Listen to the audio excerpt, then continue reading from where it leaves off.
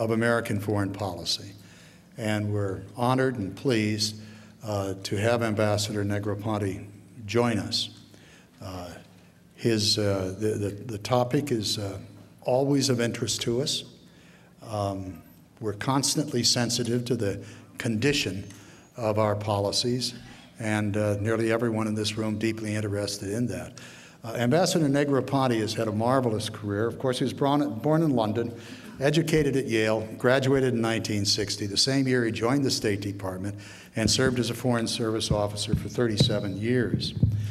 During that time, he had 8 overseas assignments in Asia, and Europe, and Latin America, as well as assignments at the Department of State and at the White House. And among those assignments were ambassador to Honduras, ambassador to Mexico, ambassador to the Philippines. He was Assistant Secretary of State for Oceans, Environmental, and Scientific Policies.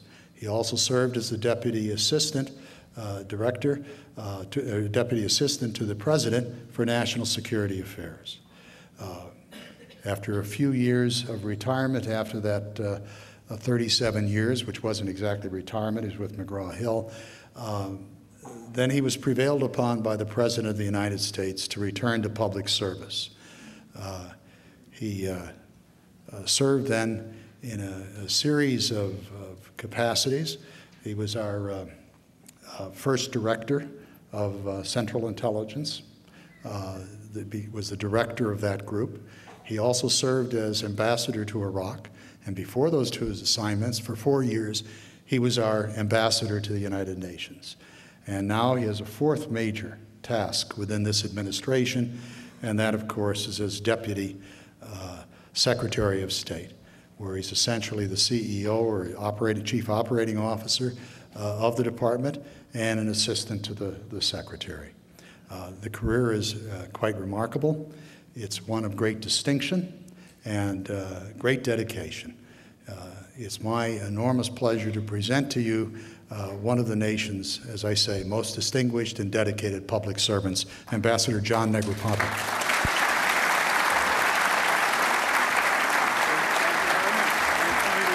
I appreciate it. Thank you. Thank you, Dr. Byrd, for the very kind introduction. It's a pleasure to be with all of you tonight. And I also want to thank Lockheed Martin and your chairman, Mr. Robbie Harris, for having sponsored this event, and all others who were involved in its preparation. Across the country, and of course here in Baltimore, Americans are preparing to vote in just 3 short weeks, and a new administration will take office in just 3 short months. With the prospect of change on the horizon, I want to focus my remarks this evening on several foreign policy priorities that will likely, and in my view should, remain important issues for the next president, whomever that may be. An increasingly globalized and multipolar world holds major challenges and opportunities for our nation. And how successfully we deal with them will determine the shape of the international order and the nature of American power, security, and prosperity in the years ahead. Let me start by discussing the war on terror. Our goal, as you know, is to defeat al-Qaeda and to diminish the appeal of violent extremism. Clearly, our most pressing need is to prevent existing extremists from launching attacks and kinetic action, that is, action to capture and kill extremists and to prevent them from communicating, traveling, and moving money has achieved good progress towards that end. But as Secretary of Defense Gates has said, we cannot kill or capture our way to victory in this war. Defeating extremism will require denying extremist groups safe havens and new recruits, by supporting the growth of societies that are governed by law, with accountable, transparent institutions that respond to the needs of people. And although this will be a generational struggle, we have already seen populations from Pakistan to Jordan to Iraq to Saudi Arabia turn against al-Qaeda, in large part due to the atrocities al-Qaeda has inflicted on fellow Muslims. The appeal of extremist ideologies is at a low ebb in the Muslim world. Across the broader Middle East and beyond, moderate forces are resisting the extremists who are trying to hijack their peaceful region. Nevertheless, major challenges lie ahead. Foremost among them is reinforcing Iraq's recent progress and helping it overcome remaining obstacles to its success. Our goal is an Iraq that is federal, plural, pluralistic, democratic, and unified. An Iraq that is at peace with itself, with its neighbors, and with the international community. Every day, in ways big and small, Iraqis are advancing towards that goal, and we are supporting them. They are rejecting extremism, pursuing reconciliation, expanding opportunity, and assuming control of their country's future. Iraq's progress is fragile and reversible, but it is also significant and hopeful. For some perspective, consider the challenges Iraq faced when I arrived there as ambassador in June of 2004. An increasingly widespread and lethal insurgency, a weak central government unable to provide security or public services, extremist infiltration of key institutions, including security forces, heavy foreign debt, and profound reluctance by neighboring states to recognize, much less engage with, Iraq's new government. Consider the situation today. The citizens of El Anbar province have made decisive progress in expelling al-Qaeda from their province. Muqtada al-Sadr, the Shia extremist, has declared a ceasefire. Iraq's government is asserting its sovereignty through successful operations in Basra, in Sadr City, Mosul, and elsewhere. Iraq's economy is growing by approximately 9% this year. Political reconciliation is progressing, and several of Iraq's neighbors have named ambassadors to Iraq, while several more have made high-level official visits. The significant progress of the past 20 months does not mean our work in Iraq is over. The reconciliation process in particular requires time and patience and depends on the security situation continuing to improve. Sustaining United States involvement, both military and diplomatic, is vital. In addition, Iraq must overcome several hurdles of its own along the road to success.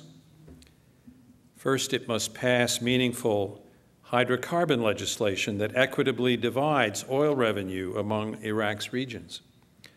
Second, it must hold successful provincial elections, which will allow Iraqis, and particularly Sunnis, who largely boycotted the first provincial elections in 2005, that is to say, the elections that were conducted while I was ambassador there, to participate in selecting their local councils.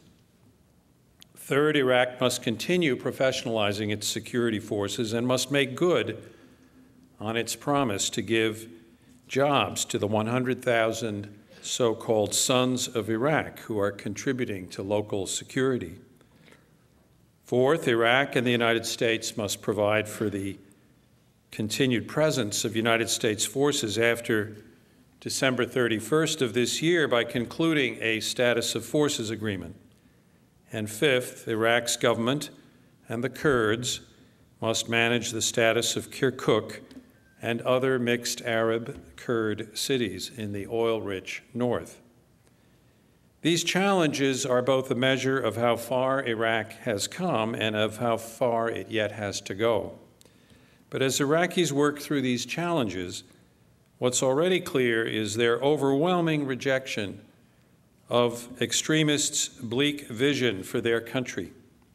Al-Qaeda has suffered an ideological and strategic defeat.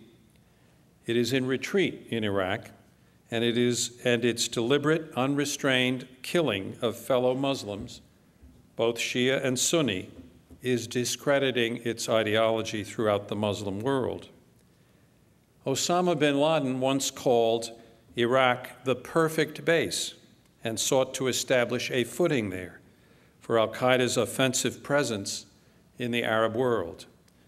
Today, al-Qaeda increasingly has no base in Iraq. In losing El Anbar province, it also will lose its most significant toehold in the Arab world. Al-Qaeda cannot be allowed to regain it. The emerging sovereign Iraqi state also represents a setback for Iran. Iran's regime hoped Iraq would serve as a platform for projecting Iranian influence into the Arab world. But through its actions against Iranian-backed militias, Iraq has made two things clear. It will not be a client state of Tehran, and it will not be a theocracy. Iraq's leaders do not see the world as Iran's do. For Iraq's leaders, the main distinction is not between Sunni and Shia, but between moderates and extremists. The emerging Iraq reflects this worldview, pluralistic, democratic, and a partner in regional stability. In Afghanistan, as in Iraq, when the people have had an opportunity to choose a course for their nation, they have voted overwhelmingly and often at great personal risk and sacrifice for a future of democracy, law, prosperity, and modernity. The Taliban's theory of victory is not to prevail on the battlefield or simply to win Afghan hearts and minds. It is to undermine the elected Afghan government, fracture the international coalition, and outlast us in Afghanistan.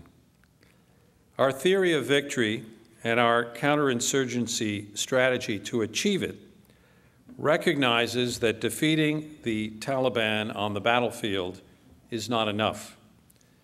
Working with our Afghan and international partners, we can render the Taliban obsolete by supporting an effective, accountable Afghan state that can provide for human security through good governance, the rule of law, and economic opportunity. Where the Afghan government and its armed forces, working with our international partners, has been able to do so, for instance, in the north and the east of Afghanistan, the Taliban is in retreat. The Taliban can only prevail if the international community and our Afghan partners lose our will and our commitment to help the Afghan people build their new nation. One of the main challenges to a stable Afghanistan and more broadly to defeating global terrorism is the trajectory of Pakistan. Pakistan is a vitally important nation. It is the world's third most populous Muslim state. It is a nuclear power. It is situated in the strategically crucial neighborhood of India, Iran, Afghanistan, and China. And it is a frontline state in the war on terrorism. The United States and our allies face near-term challenges from Pakistan's reluctance and inability to roll back terrorist sanctuaries in the tribal region. And we must balance the need to address those challenges with our longer-run interest in partnering with Pakistan's moderate civilian leaders to build an effective democratic state capable of co-opting or defeating its internal adversaries. This objective requires supporting Pakistan's democratic institutions and civil society groups that have their own interests in taking on violent extremism. It requires a long-term partnership with the Pakistani government in a broad effort to promote the key elements necessary to Pakistan's long-term stability, including, among other things, security, education, economic opportunity, good governance, and rule of law, especially in the tribal regions where the absence of adequate security forces and governance enable terrorists to find sanctuary. Supporting moderate political forces against extremism is also crucial to achieving lasting peace in the Middle East, and progress towards this purpose, in turn, reinforces the vision of moderate, nonviolent forces throughout the region. This administration has helped to launch and support a negotiations process between the parties that will provide our successor with a foundation on which to seek a just, lasting, and comprehensive peace. The process between Israelis and Palestinians recognizes the need for progress on several tracks at once: settlement of permanent status issues, support for Palestinian security, governance, and economic institutions, and fulfillment of roadmap obligations. We are hopeful of success because the Israelis and Palestinians now have leaders who share a commitment to peace. On the Palestinian side, we are supporting responsible leaders in an unprecedented effort to realign their society around the values of nonviolence. Of course, Hamas's control of Gaza is deeply troubling and threatens both Israeli security and the Palestinians' well-being. But that control also means that Hamas and other violent extremists can no longer hide in the shadows, destroying all prospects for peace without bearing any consequences for their actions. They are now being forced to make the fundamental choice they have always refused to make. Either you're a terrorist group or you're a political party, but you cannot be both. All of the challenges I mentioned intersect with another major challenge in the region: Iran. Our current focus, shared by the international community, is on ending Iran's production of fissile material that can be used to make nuclear weapons. We are also working to end Iran's other weapon of mass destruction and long-range missile programs, and to push Iran to abandon its support for terrorist and insurgent groups, destabilizing democratically elected governments in Afghanistan, Iraq, Lebanon, and the Palestinian Authority. Finally, we continue to support the great and proud Iranian people in their pursuit of human dignity, human rights, and greater liberty.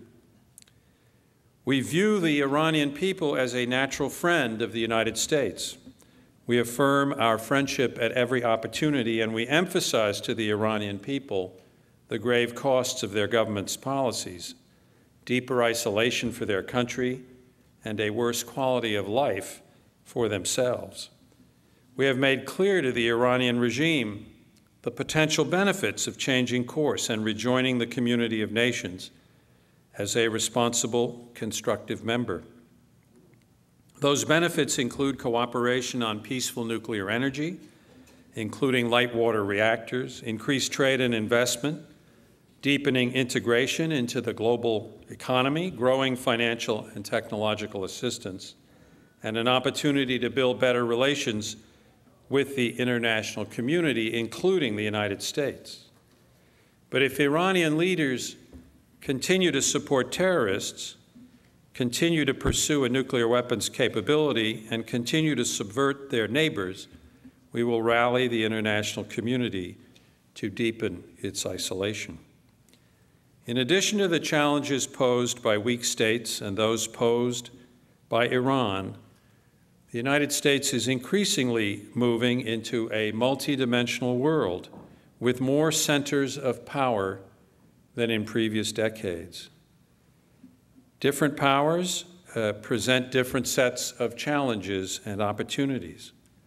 But as a general matter, the United States welcomes the rise of strong, capable partners willing to assume their fair share of responsibility as stakeholders in the international system. We are particularly eager to build close strategic partnerships with large pluralistic democracies like Brazil and India. Earlier this month, we achieved a milestone in our relationship with India when President Bush signed the Civil Nuclear Cooperation Agreement into law. This agreement culminates 8 years of steady progress, strengthening the natural bonds between our two countries. Such partnerships with fellow democracies are a platform for projecting influence and for cooperating on the full panorama of common interests. Those interests include long-term challenges of international governance, such as free trade and climate change. We cannot reach effective solutions to such challenges without consensus among both developed and developing major economies, especially India and China. Building that consensus has not been easy. The Indians and the Chinese are understandably concerned about sustaining economic growth and shielding their populations and industries from the dislocations of global trade. Indeed, many Americans have similar concerns. But as major stakeholders in the international system, especially in the global trading system from which they, as much as anyone, are benefiting, India and China should join us in leading the way towards a successful conclusion of the Doha trade round, that is to say the World Trade Organization round of talks, and the post-Kyoto framework on climate change. On trade especially, the United States Congress should exercise leadership of its own by ratifying our free trade agreements with Panama, Colombia, and South Korea. Finally, let me say a few words about Russia. Recent events, of course, have focused attention on Russia's international role. Russia's invasion and occupation of Georgia, or of parts of it at least, the violation of international agreements, and the recognition of Abkhaz and Ossetian independence all call into question Russia's commitment to the international order. But Russia today is not the Soviet Union. Its prosperity depends on participation in the international economy. And Russia stands only to gain from further integration into the international political and economic architecture.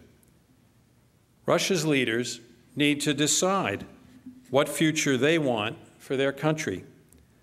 We and our European allies are willing to support Russia's deepening integration into global markets and institutions, but only if Russia respects the rules of the game.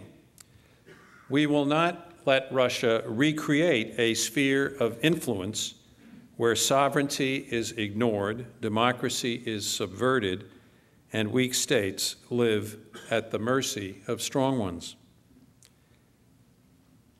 I want to conclude by emphasizing the importance of America's leadership.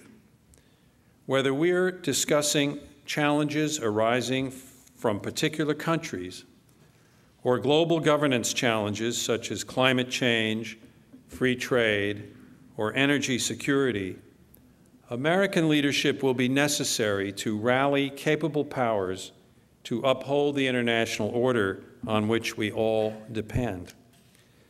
Sustaining that leadership will, as ever, be a challenge for the Department of State. And President Bush and Secretary Rice have begun the long process of equipping our department to meet that challenge by increasing our resources and adjusting our diplomatic posture to reflect the emergence of new international and regional powers.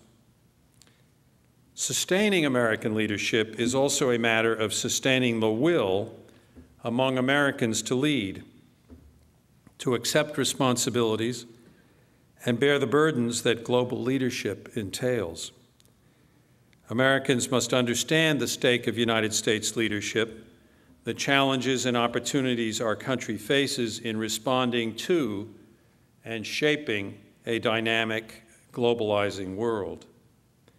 Spreading that understanding is the work not only of those of us in government, but of organizations such as this that educate fellow citizens about international affairs. So let me once again thank the Baltimore Council on Foreign Affairs for hosting me, and I look forward to answering your questions. Thank you very much.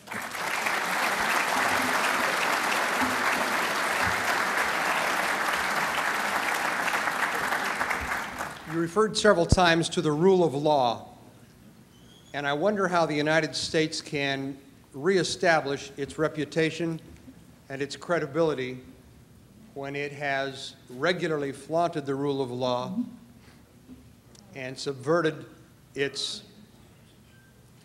aims, particularly in the area of intelligence.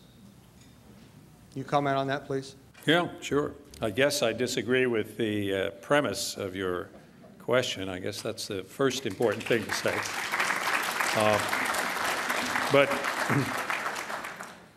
But let me say, as somebody who's been ambassador to the UN, negotiated 200 Security Council resolutions. Those resolutions, as you know, are binding on member states of the United Nations, and we weren't just negotiating those resolutions for our amusement. It's because we believe strongly in working with the international system. And I think that if you look at the architecture of the international system, whether it's political with the United Nations or it's economic with the IMF and the World Bank, we have been in the forefront of helping establish and sustain these structures over time. So I think I'm sure one can find differences of view as to particular actions we've taken at one time or another, and honest people can differ. But I'm here to assure you, as somebody who started his diplomatic career in 1960, that we are very committed to promoting the rule of law and democracy around the world. We think it's actually the best way to assure a sustained and lasting international peace.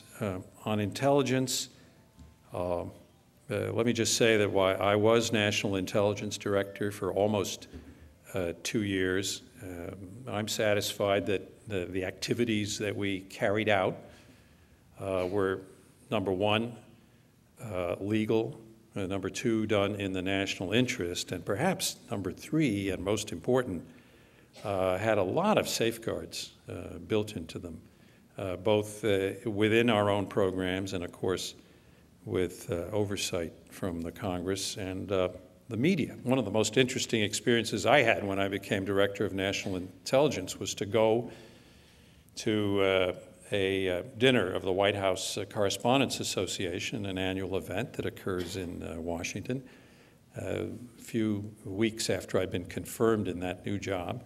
I must have met 20 or 30 journalists who covered intelligence full time. And I said, how on earth has this happened? I mean, 30, 40 years ago, people didn't talk about intelligence matters. But I think, in addition to congressional oversight, I think our media and our public has quite a bit of visibility into what we do in our intelligence activities. Yes, sir. I have an interest in the asylum system in the United States. In the what? The asylum system. Accounting? Asylum system. Oh, asylum system, sorry. That's all right. You should come a little closer to the mic. Yeah.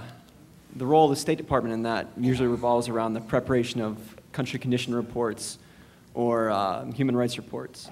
I've heard there have been some changes in how those are prepared. Could you maybe comment on their preparation and the role of our broader foreign policy goals in the editing of them? Yeah, I'm having a little difficulty hearing absolutely everything you said. Do I have a comment as to?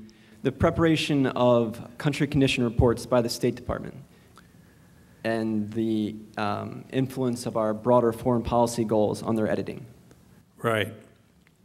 And whether or not our broader foreign policy goals influence the preparation of those, is that what you're driving at with your question? Yes, yes. Okay, good.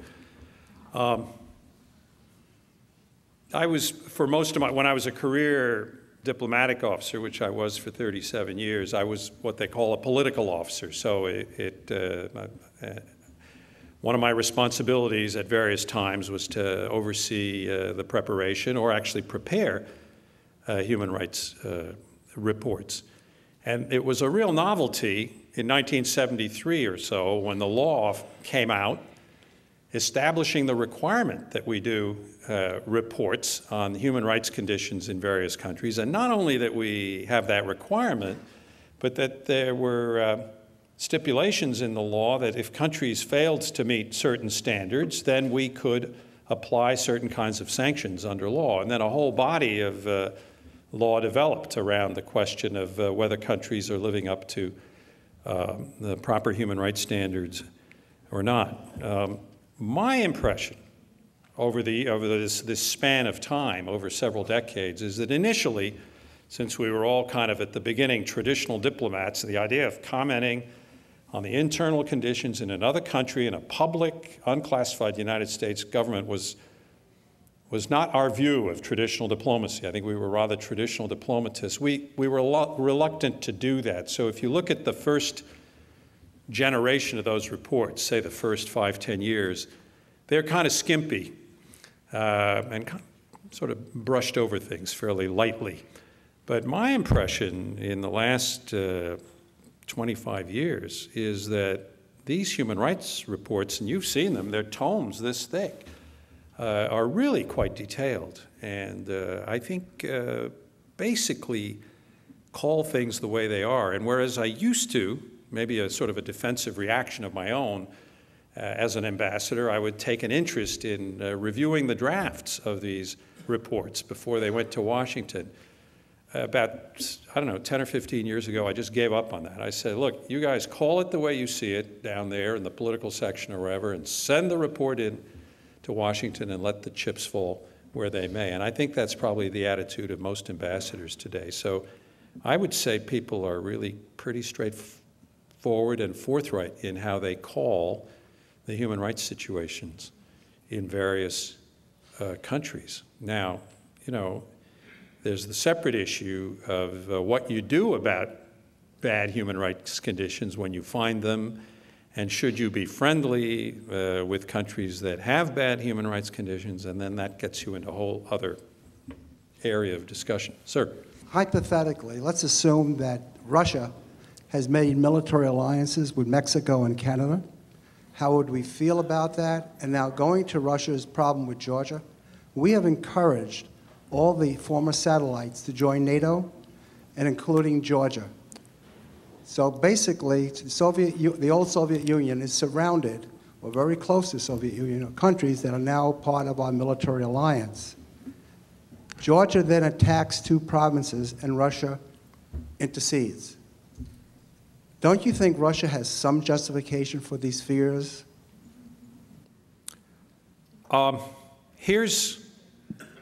Here's a key difference. Well, first of all, they haven't done anything like that with Canada or Mexico, and I suspect if they tried, they'd not be likely to succeed. You remember the Zimmerman telegram when the Germans tried to do this at the time of World War I and efforts to enlist Mexico. I think that's the last time. That was one of Barbara Tuchman's really best books, I think, that discussed that whole situation.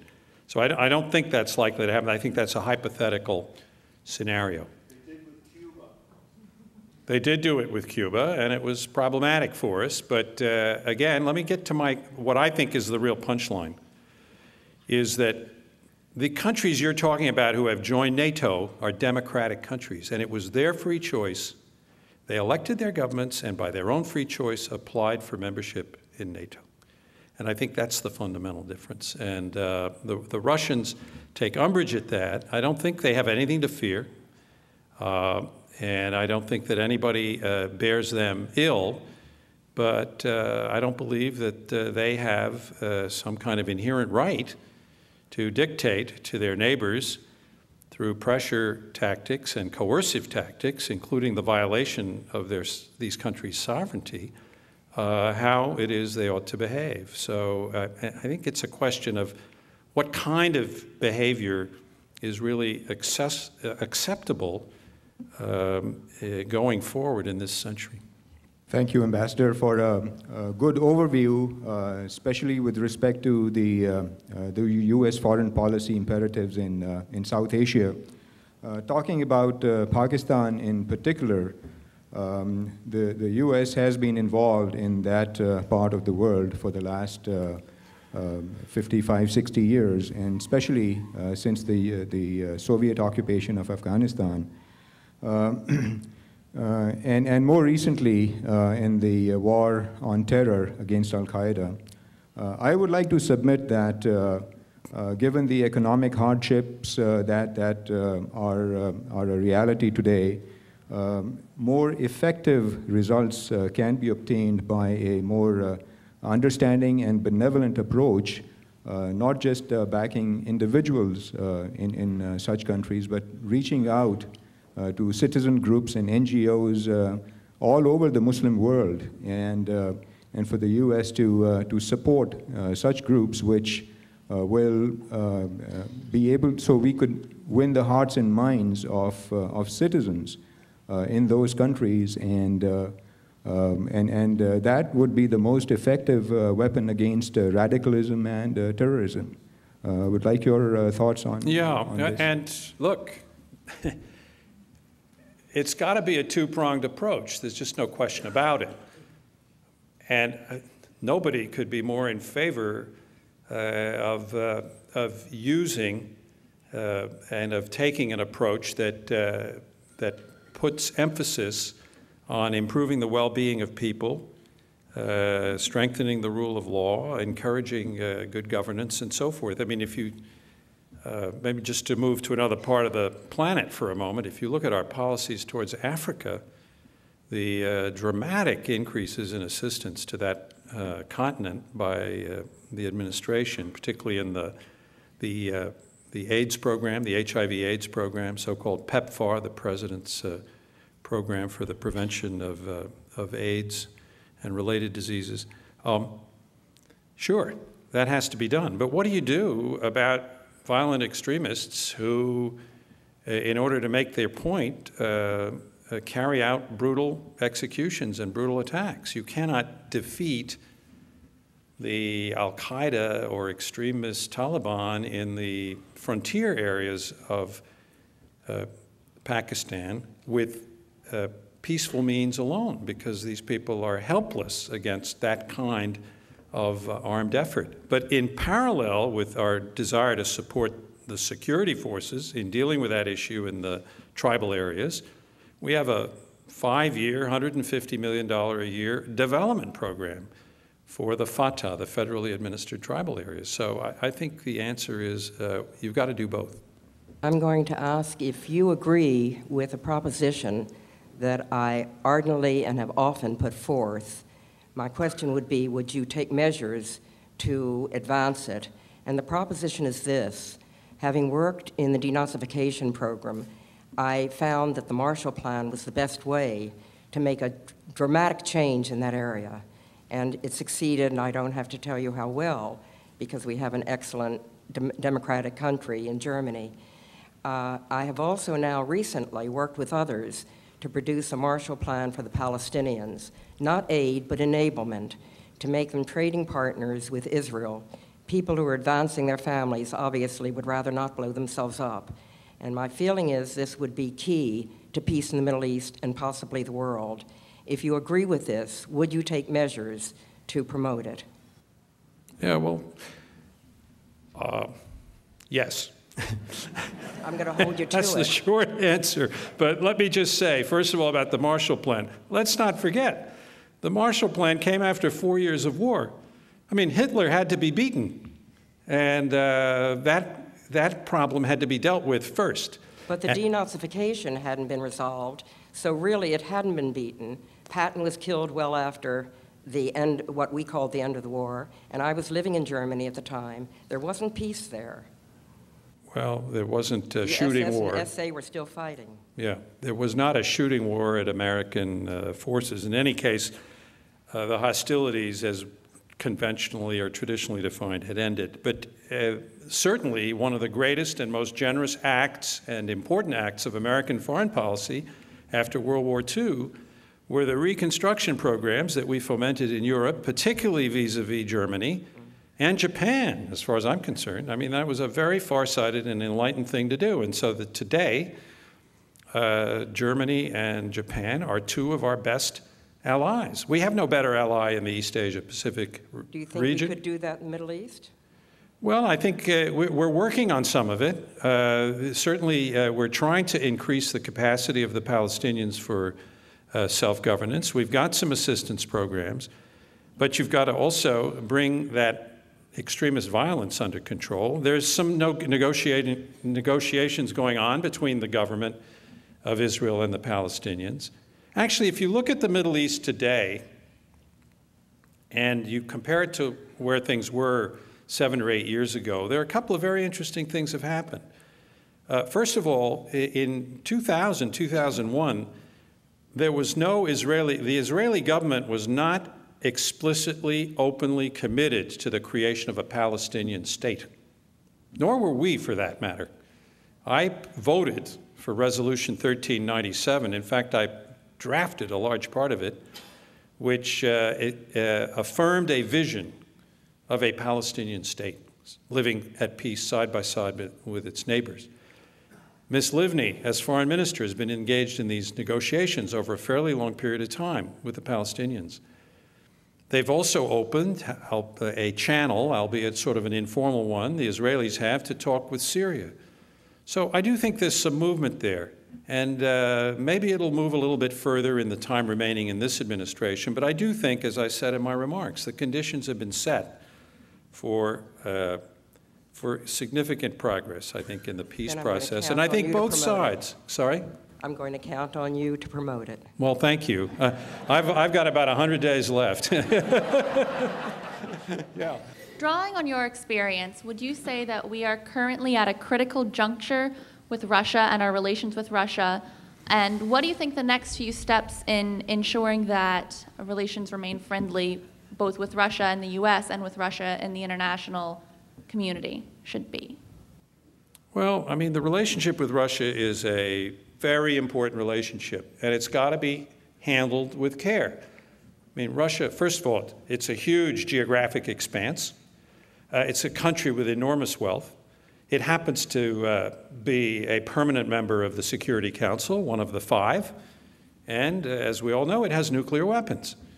So it's a country that we must and do take seriously, and it is in our interest, while trying to influence their behavior where we have issues with their behavior, and we do in certain areas, as we already discussed.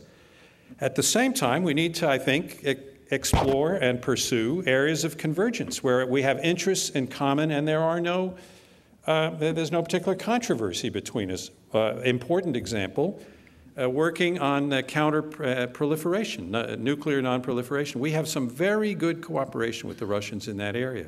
We also have good cooperation with them in the area of counterterrorism. So my view is let's work in areas where we can, areas of convergence, while seeking to address the problems that we've identified. We certainly have no interest, in my opinion, in picking gratuitous fights with Russia. You began your talk by citing the considerable progress we have made in Iraq. As of today, do you consider that progress worth the cost that we have expended in American lives lost, and American lives ruined, multiplied several times by Iraqis, plus the billions and billions of dollars which we have expended, which has to be part of one of the factors causing our current financial crisis? No, I understand, and I understand your question. I think we have to deal with the situation as it is and look forward to what are the best courses of action available to us now. I happen to have been ambassador to Iraq, so I lived personally some of the agonies that you are talking about. I mean, I had to go to memorial services for I went to memorial services for soldiers who died, for embassy employees who'd been killed by rocket attacks on the embassy. So I have some personal experience in that regard. And the costs have been substantial, there's no doubt about it. But there's also the other side of the coin, if you will, which is that a terrible dictatorship has been ended. A democratic form of governance has been begun and is making progress. And I think history is going to judge, and we'll have to see how events unfold. But I think we can reasonably look forward to the prospect that life is going to get better now in Iraq, and that 5, 10, 15 years from now, we will look on this road that we have traveled as one of steady improvement for the lives of the people, not only in Iraq, but in the rest of the Middle East. Your Excellency, I'm honored to see you in person. I've watched you on TV for many, many years. And second honor is that you gave me honor to ask you a question. So I have a comment and a question to ask you. One comment is that I perceive that the American foreign policy is based primarily on the military might. It ought to be first on moral prowess and the military might. And the question to you is, you all talked about the leadership, American leadership. I think America must not sit in the world as a military might, but to tall morally right. And so my question to you is that I perceive why there is a double standard taking question of Iran. For instance, in that area, Israel has 200 nuclear heads. Pakistan has 50 nuclear heads. And Iran is a signatory to the treaty. And they are telling that our intelligence report also says that they have abandoned to acquire a nuclear power. But they are eager to have a peaceful nuclear power, as you already did with India. So I want your comment on that. Thank you. Sure. Well, first of all, on the question of military versus other kinds of influence and power, we happen to have a very strong military. There's no question about it. And we've carried out important national security and military responsibilities in our own defense and in the promotion of international stability for a long, long time. But, and it has a higher profile sometimes in terms of the coverage and the attention it gets. But we've also have been leaders in the field of foreign assistance. As I mentioned earlier, leaders in the support, the creation and the support of international financial institutions like the World Bank or the International Monetary Fund. We have huge cultural impact on many parts of the world, and of course trade, my goodness. We are the engine of economic growth for all these countries that export literally trillions of dollars of products to the United States. I mean, what better way to contribute to the well-being of the rest of the world? And think of the jobs that are created all around the world because of the access that these countries have for their products to the United States market. Now, you don't see front-page headlines about that every day in the newspaper, but those are important forms, I submit to you, of influence. Now, your second question has to do with Iran and why do we have the views we do about Iran. Well, I think the concern about Iran is that it's in a very volatile region of the world. They are basically, wherever we have interests in the Middle East and wherever we are supporting our friends in the Middle East, we tend to find Iraq on the other side, fomenting mischief, to say the least, whether it's in Lebanon or in Afghanistan, where they support the Taliban, or in Iraq, where they support extremists who are trying to disrupt the political process there. So I think we have a problem with Iran's behavior. Given that fact, the acquisition of nuclear weapons in this volatile region of the world could have incredible knock-on effects. I mean, Saudi Arabia, the Gulf countries, the Persian Gulf countries, how are they going to react to a nuclear Iran? Egypt, it's going to send shivers throughout that part of the world. So it's not only because of Iran's behavior, but because of the destabilizing consequences we believe that their acquiring nuclear weapons would have on the very delicate and sensitive region of the Middle East as a whole. It's been my understanding that Israel is a nuclear power, and that would most likely be elevating the level of terrorism in the Middle East. It's interesting to me as well that it's been omitted in the overview. But what, if anything, should the United States policies look like because of the nuclear power that is Israel? Well, I mean, again, Israel is a democratic country.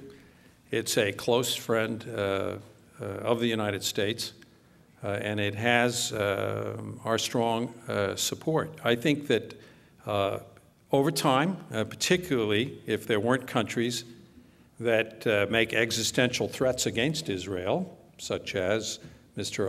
Ahmadinejad of Iran, I think that if that were to resolve itself, and if we could get a Middle East peace between the Arabs and the Israelis, the situation to which you refer might be a little less acute, and there might be less need for Israel to be so preoccupied with what its defensive needs might be. But when you think about it, they only have diplomatic relations in the neighborhood with Egypt and Jordan. They lack them with Syria and Lebanon. And I think those situations are going to have to resolve themselves. And then perhaps in the context of some kind of region-wide Middle Eastern nuclear-free zone or something, then maybe the kind of discussion that you're suggesting might take place. It's been 19 years since the Berlin Wall fell. Can you please explain to me why we still have the ugly relic of the Cold War, our embargo against Cuba? Well, first thing, this is a dictatorship that's been in power since 1960. And through successive administrations, the embargo against Cuba has been maintained. Now, my understanding is that it has been loosened somewhat in recent years for humanitarian goods to be exported, agricultural products, medical supplies, and so forth. So it's not quite the total embargo it has been in the past. But I think the other question you might have asked is, can we explain why, after having taken power in 1959, Mr. Castro is the sole remaining leader in the Western Hemisphere who was not democratically elected? That's the question I really care about. Yes? I'm a student here in the U.S. and I'm coming from Bosnia and Herzegovina, and that's why this question is important for me.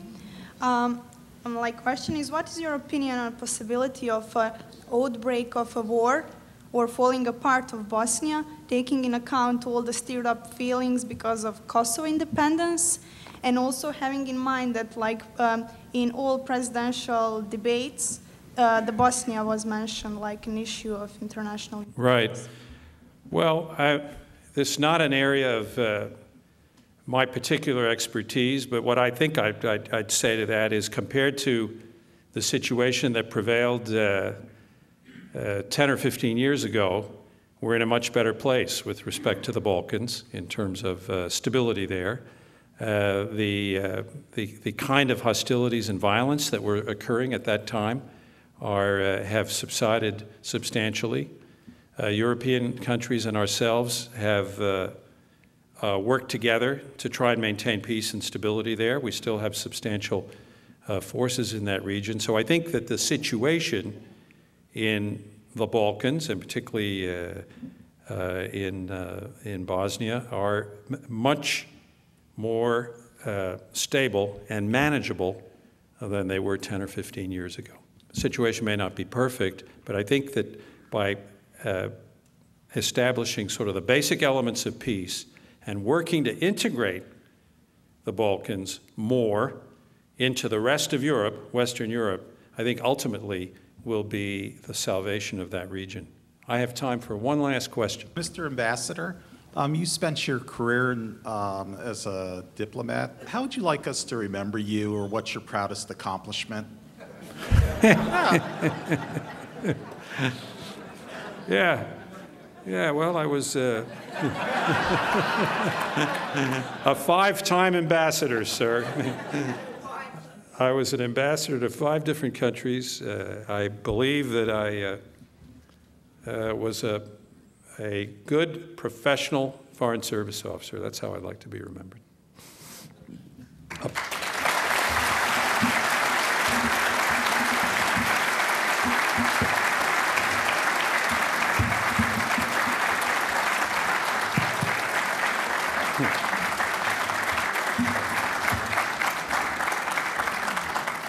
He thought he'd stumped me. One is almost transported back to the 1980s today. I can recall when 41 was here as vice president. The Berrigans were here, and it was a challenging afternoon.